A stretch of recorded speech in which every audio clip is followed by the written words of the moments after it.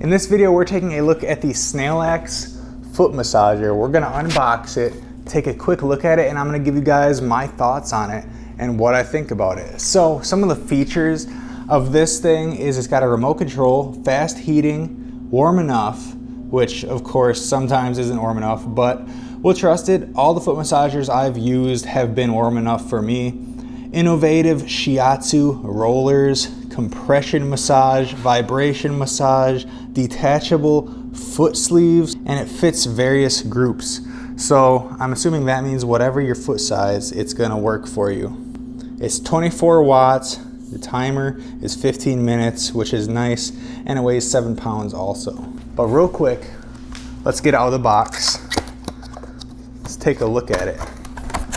Very nicely packaged. We got some styrofoam in there. And here it is, all wrapped up in its glory. So here it is. We've got the cable tucked in right here. And then right in one of the legs is where all of your accessories are gonna be. You've got your cable that you plug right into an outlet. And then this one also comes with a remote. So you can use the remote to control it when you're sitting. So you can adjust the heat, you can adjust the pressure, the timer, all that fun stuff that you also have access to on this front panel right here.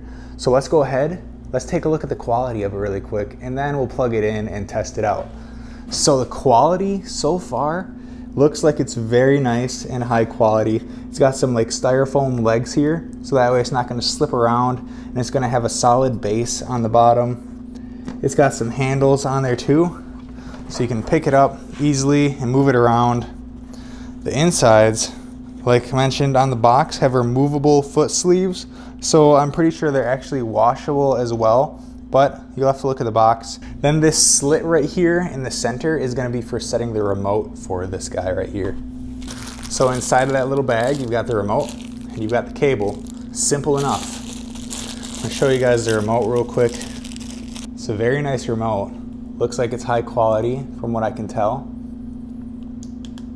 It doesn't feel cheap, and that's a good thing. So you've got all the settings you need on here.